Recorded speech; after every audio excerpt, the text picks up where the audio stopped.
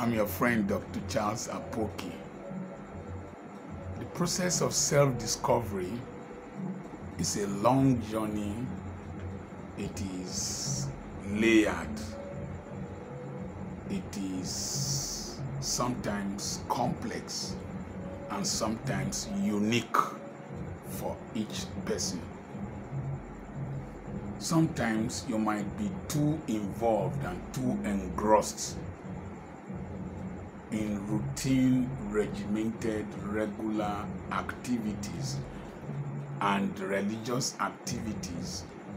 For religion sometimes can become the assassin of the intellect. You dare not think for yourself. Remember Reverend Jim Jones from America that went to Guyana and led about 900 and something people to commit suicide in the 70s. That phenomenon is coming again. There are a lot of cult-like churches, organizations, and in fact, confraternities are on the increase in Nigeria, gangs, and all kinds of things. You see,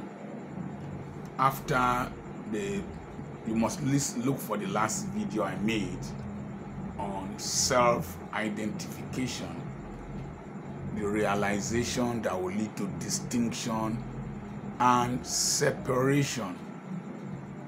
But sometimes your self-actualization is the outcome of self-identification. But most times, because of particularly in Africa, culture makes us think alike. The kind of education we receive makes us think alike. Religion makes us think alike. Even poverty makes us think alike. And politics, occasionally, tribalism and regionalism calcify our brains. We think like where we come from. We think like the religion we belong to. We think like the region we come from. We think like the political party we support. And you can never ever achieve self-actualization if you get immersed in such systems. So most people, from Socrates to Plato to Aristotle to Archimedes to Engels to what's his name, the man division of labor, Adam Smith, to Karl Marx, to Max Weber, all these social scientists, they stood as outside society and observed society. And then in the process of observing society, they also realized how different they were from society, from Seneca to Marcus Aurelius to several people, Longfellow and all that. So there are times you stand aside and then you observe society. When I go to public places, I always fold my hands and observe, and my mind will be walking. I don't stay long, but if I'm there, my mind will be walking. I'll be studying society.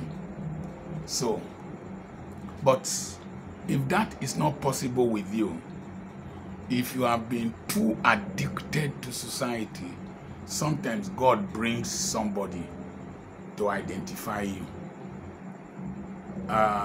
God told Jeremiah, no longer say I am a child. He said, before I formed thee in thy mother's womb, I knew thee and set thee apart to be a prophet to the nations. For Isaiah, he said, the year King Uzziah died, I saw God. That might be a calendar year. It might also be a metaphorical statement that the cataclysmic experience of the death of Uzziah made him to realize that Uzziah is not God. Like the year Emperor Hirohito told the Japanese that he is not a god, they should not worship him. So there is this story. I was in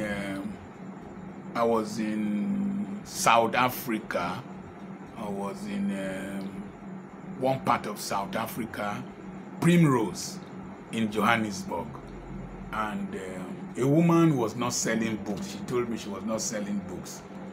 And I always have this principle that we are imitators of God, and panpsychism, that the whole of our environment hears. So I told her, go to your shop tomorrow and call customers to come. Say, customers from the east, from the west, from the north, from the south, from the whole of South Africa, come, let my phone start ringing. And she tried it, and she said her phone rang throughout the day. Ministry of Education bought books, several people bought books, and then she gave me a carton of books. And one of those books was Tales Out of Africa. And one of the Tales Out of Africa was written by John Agre, and it was about the heart of an eagle. And I've written a book on it, Born to Soar. I've also preached that message, and it's a very powerful message. And John Agre wrote that there was a man who picked an eaglet that fell in its test flight. You know, the mother eagle will release the children from the nest. They will start falling, and then it will dive and pick them up in its wings. So, but this one, there was a storm, and you know, eagles soar against the storm, and the eaglet fell, and a chicken farmer picked the eaglet and reared it among chickens. Then one day a naturalist came there and saw this eagle among chickens. Number one, it was bigger than the chickens, and it was there with them eating from the ground, free range. And you know, eagles live on heights, but sometimes if you don't know yourself, if your father is a lion, you behave like a goat. And so it was eating with chickens, got used to them. And because its talons, you know, the claws of an eagle can grab a rabbit and hold it very tensely and fly with it. An eagle can carry up to 20 kilograms, something nearly more than its weight, and fly with it.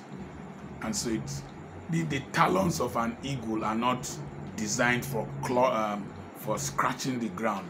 So it was with people that were not his type, doing something that it was not designed for.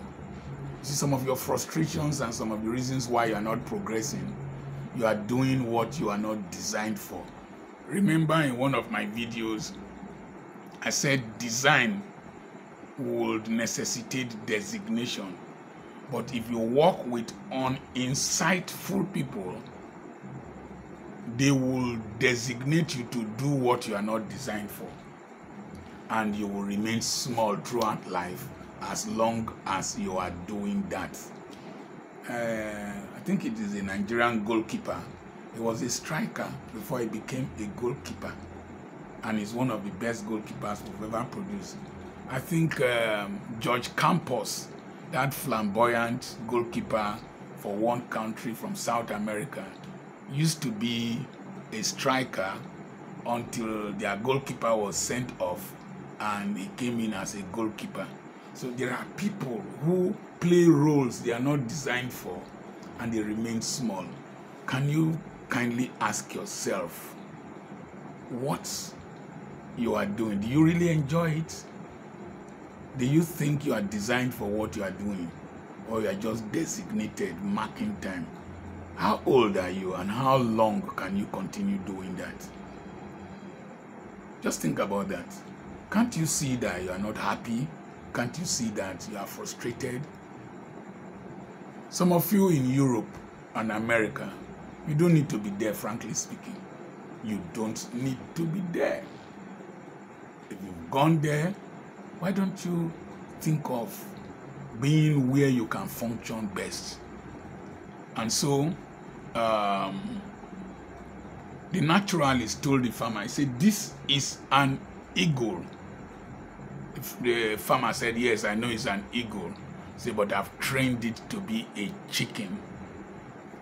You see, as an African, the Western education, the Christianity that was brought by the white man, and Western media, CNN, BBC, they train you to be like a chicken. Currency exchanges, IMF, World Bank, the Bretton Woods institutions, they teach you to reason like a chicken. For those of you who are African Americans, the reason they removed some of the historical facts that you don't learn in history is to train you to be like a chicken. For those of you in Nigeria, the reason they no longer teach history in schools is to make you think like a chicken. The poverty in Africa is weaponized, is to make you think like Stalin's chicken. Your feathers are removed and you are bleeding and you see corn and you will run towards it. So the chicken mentality. And so the man said, "It is an eagle. It still has the heart of an eagle, and I can make it fly." The man who trained him like it, your salary can make you think like a chicken. In fact, the way you are pampered in your workplace can make you think like a chicken. And he said, "I can make it fly. It still has the heart of an eagle." The farmer said, "Try." And he carried the eagle and went to the top of the house and shook the eagle, say, "Eagle, you were born to be an eagle. You are not supposed to be among chickens. Eagle, fly, fly." Shook the eagle and threw the eagle up. Excuse me. The eagle jumped down to go and eat chicken food with the chicks down. Adultery is chicken food. Fornication is chicken food. Bribery is chicken food. Political money is chicken food. Very few politicians are richer than top industrialists. Chicken food. Some friends that you associate with are chickens and they teach you chicken food. And the eagle was speaking chicken language. Sometimes you speak chicken language. There's a lounge near me there. Maybe you are hearing the sound. They are there now dancing to Afro beats. They don't even understand what they are singing. The Yoruba words they are singing, the Igbo words they are singing. They are speaking chicken language. Chicken language. When you say all men commit adultery, that's chicken language. You are talking like a chicken. When you start to bleach your skin, you are reasoning like a chicken. So the eagle came down and started eating chicken food again. There is a lady you need to leave. There is a side chick you need to abandon. There is a cult you need to leave. There is a friend you need to leave. He's a chicken. He doesn't reason well. And then the naturalist said, "I can still make it fly." The owner of the eagle said, "You can't make it fly." Then the naturalist took the eagle and set the eyes of the eagle, you see, against the rising sun. When you go to Johannesburg, there are some cuboidal mountains. They are golden colored. They are made from, they were heaped together from mining gold. And then the sun was rising, and the man carried the eagle and focused the eagle on that height and even beyond that height. And the rays of the sun, an eagle has two nictitating membranes, two eyelashes. So there is the front one. When it wants to fly against the wind, it opens the front one and uses the translucent one. It can see, but particles can hit its eye, and the retina of the eagle is sensitive to sun rays. So the man carried the eagle, focused it on the early morning sun from Johannesburg, and or one South African city where there are hills, and he saw the hill, and then the rays of the sun hit the eyes of the eagle, the retina of the eagle, and the eagle screamed. Yeah! There is a scream in him, that the scream of the eagle instead of chicken language. And then it shook violently. This time the man did not shake it. It shook violently and flew out of the man's hands and flew away. And the naturalist said, you see, it still has the heart of an eagle, even though it has lived among chickens. When the eagle came visiting the next time, all the chicks ran away. They ran into their cages. Listen to the interpretation of that story by John Agri. Number one, you can be conditioned to live like chickens. Number two, you need somebody to identify your potentials. People like scouts. Somebody like saw Akim Olajuwon playing basketball.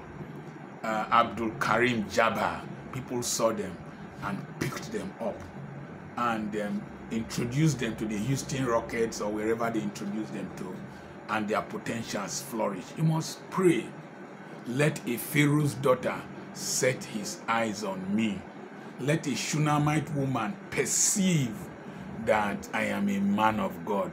You see, so you need people who have insight to look at you to remove insult, and you must pray those prayers. And then you must pray that whoever has identified you, that is stimulating you, must be patient enough and not give up on you. And you must also pray against farmers that are rearing you like chickens. The French territories in Africa are breaking away from the chicken mentality of the French policy of assimilation. So, wow! Then, dare to have a second try. Then, if you are raising children, and even you as an adult, try to look for the right stimulus in your life. When I used to go to the airports and see people traveling, I would tell myself, one day I will travel. One day I will fly from this airport. And I flew several times. So try as much as possible. Conceptualize. Conception will lead to delivery. Perception will lead to performance. So saw the sun rays. The sun rays represent the Holy Spirit. Stimulated the retina of the eagle, and the eagle flew. I prophesy upon you. Somebody will identify your potentials. Somebody will see the strength in you. Somebody will see the future in you. Somebody will take a chance on you. Somebody will invest in you. Somebody will be patient with you. You will disappoint the farmer. No matter how long he has helped you, a time has come that you should not be addicted to chicken food. You are an eagle. Soar. I don't care how long you have been stagnated. Go and stand in the front of the mirror and scream and say, I am an eagle. I used to call myself the eagle. I remain your friend, Dr. Charles Apoki. I hope this message is one of the best messages you've ever listened to. Like it, share it with others, and send me a message on +234 7052 136763, and we have properties for sale. God bless you.